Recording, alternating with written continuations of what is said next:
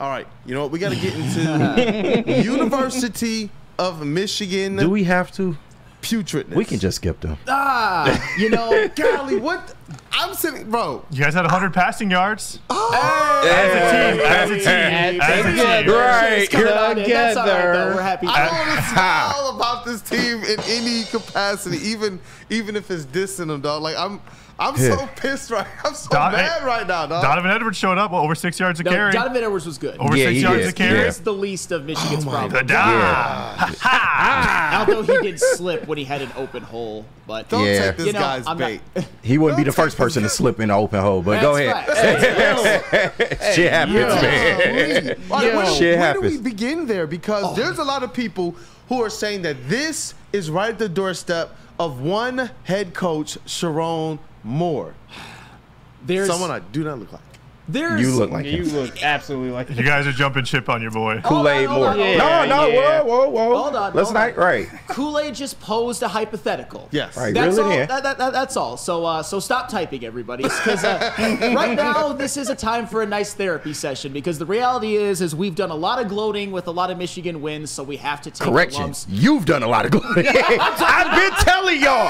I've been the villager telling y'all that the storm was coming, and y'all didn't want to believe me. KG, I'm not talking about this year. I'm not talking about this year. I'm talking about the previous years. Okay, all right. I've been. And just before you go, I'm definitely no more. Can he get to 100? He got to 15.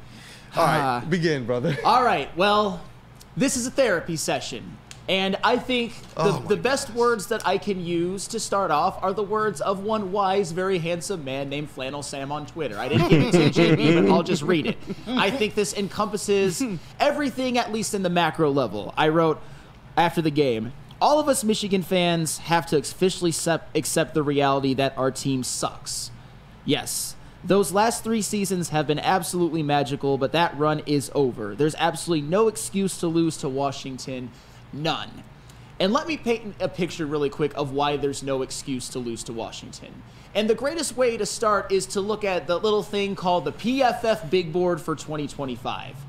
Because I always hear about how Michigan lost a lot of talent, and certainly they did. When you talk about their quarterback, when you talk about the offensive line, when you talk about receivers, some depth pieces on the defense, it's 100% true. However, I look at the PFF Big Board Top 200 for 2025.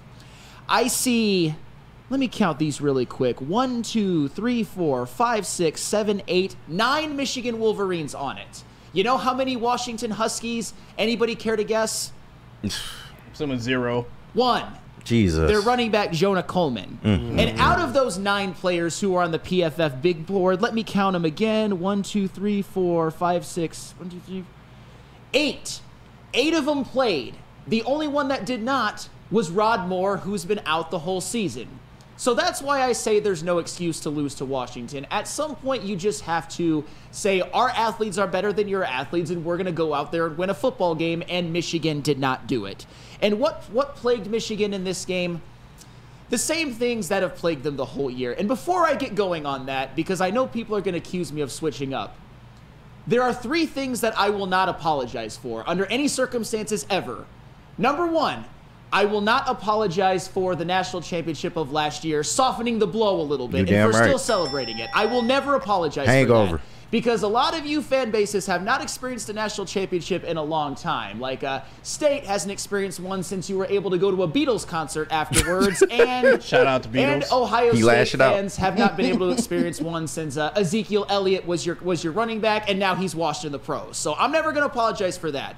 And I'm also never going to apologize for being okay and happy with the Sharon Moore hiring, with like, you know, Jim Harbaugh being gone and Jesse Minter being gone and Wink Martindale coming in. I know a lot of people want me to be upset with Jim Harbaugh for his flirtations with the NFL and all that, so that they couldn't have recruiting classes and all that were maybe optimal. I'm not going to do that. Because Jim Harbaugh is the greatest coach in school history. He got us a national championship, and as a player, he was in the Heisman race one year and was a first-round draft pick. There will never be any Jim Harbaugh slander when it comes from me, and there shouldn't be from any Michigan fan. And I will not also apologize for not panicking preseason about the quarterback situation. Should I have? Yes. Do I look kind of foolish now? Absolutely. But when I had that national championship bravado, I did, and maybe it bit me in the butt a little bit, but that's fine. It also, with the team, did that as well. But after that, I have to tell you about where Michigan has been plagued, and it's been widely encompassing, and this Michigan-Washington game was such a microcosm.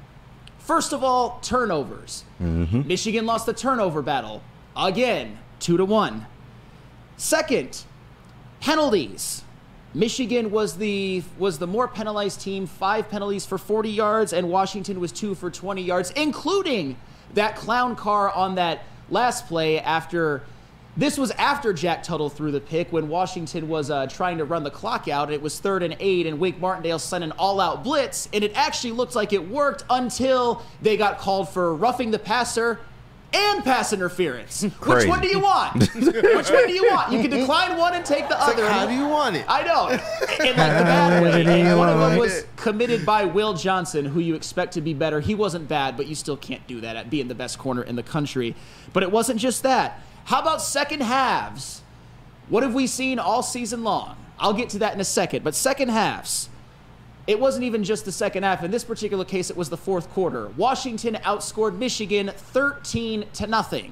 And when you talk about turnovers, when you talk about penalties, when you talk about lack of second half adjustments, that does speak to a potentially poorly coached team. I'm not ready to throw Sharon Moore out with the bathwater or anything like that, but the early returns have been, I would say, less than promising. But it's not just those. Oh, wait, there's more. What about the quarterback situation? Yeah. Listen. That's it. That's it. That's I'm the whole interested. segment on quarterbacks for Michigan. That is literally it. Yeah, they tapped out. But I'm interested to hear what Sam has to say about Jack Tuttle, because I thought that the decision was interesting to go to him. And overall, yes, he wasn't perfect. He made some mistakes, but I just like the way he throws the football a little bit better. The offense just seemed to move better when he was on the field. He can give you a little bit of what Alex Orji has in terms of getting out the pocket. But, Sam, what are your thoughts on Jack Tuttle? Because I wouldn't mind seeing more of him as the season progresses. Well, you have no choice. Yeah. You have no choice. Because Jack Tuttle, he did go in there and execute a really good drive. That scramble and throw to Colson Loveland for a touchdown, that was nice. He actually could hit a Morion Walker. Welcome to the season, Morion Walker. Right. He hit him for we got receivers. Hit him for 22 yards. However, when I talk about the quarterback situation, you also have to include Jack Tuttle in all of this because, yeah, he executed a nice drive to give him the lead. But after Washington had tied the game and then actually had another drive where Will Rogers threw a pick to Ernest Hausman, which was a hell of a play by Hausman, what does Jack Tuttle do? Run around and escape a clean pocket for God knows what reason, run into the middle and get stripped, and it's recovered by Washington and then immediately go down and score. And what does Jack Tuttle do on the drive where they could potentially tie the game? He throws a pick. So when it comes to quarterback play, I hate to say it, but it's obvious. There is no Power 5 team in college football that has it worse than Michigan. There's none. None whatsoever. That's You can't facts. name them. And that's not okay. You know what's wild is that even if, we're like, okay, Tuttle looks serviceable as the quarterback, right? And you would think that a player of Alex Orji's skill set be able to put him in some types of, situational plays. It's like you can't even really do that with him. There is absolutely no reason to go to your more athletic quarterback. Like, generally, you would see that. You'll see every now and then, even at some of these top teams, they'll bring in one of those quarterbacks waiting in the wings that they know, we can run a few more plays and maybe catch this defense napping. If Jake Tuttle's the guy, it's just like, just let Jake Tuttle be the guy for me. And I think what really matters is now that they have this loss, where do they go from here? And it's not just a short-term thing, but also the long-term vision as well. I know they got the quarterback waiting in the wings, but is that enough? Is that enough for this Michigan team? They're going to lose some more big names. They're losing some more big names. Especially when you got teams coming in with good offenses. Like, we saw Will Rogers in this game, and I thought that they absolutely went after that Michigan secondary, man. Jair Hill kind of was burnt toast. I know he had that slip in the end zone and all that, but just didn't like the day I seen from him. Zeke Berry as well. The secondary was well tested in this game. So if you get down 2 scores like you were in this game right here, the offense just doesn't seem to have enough to be able to combat that. So that's where I worry. If a team comes in with a high-powered offense, then what are we going to do? No, and I want to respond to that before we go into the future because we got a whole segment on what Michigan can be hoping for in the future. But yeah, when I talk about all of the things that have plagued Michigan, when I talk about turnovers and penalties and quarterback play and et cetera, on and on and on, injuries, like you name it, Michigan's plagued by it, but they do have a lovely singing voice. You also have to include pass defense.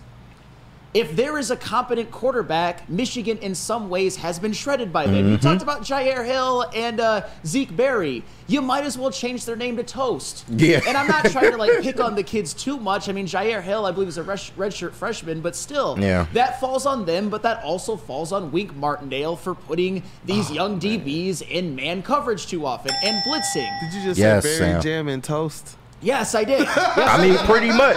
If Will Johnson isn't having the game of his life, then it seems like you kind of ass out on the back end. Yes. Just being real. It's true though. It's true. Like look at this. Will Rogers, he picked this defense apart like it was nothing. I know he wasn't perfect. I knew he threw that pick to Ernest Hausman, but like I said, Jair Hill, Zeke Berry, you can have anything you want against those guys, but it's not just him. Let's go back to Quinn Ewers.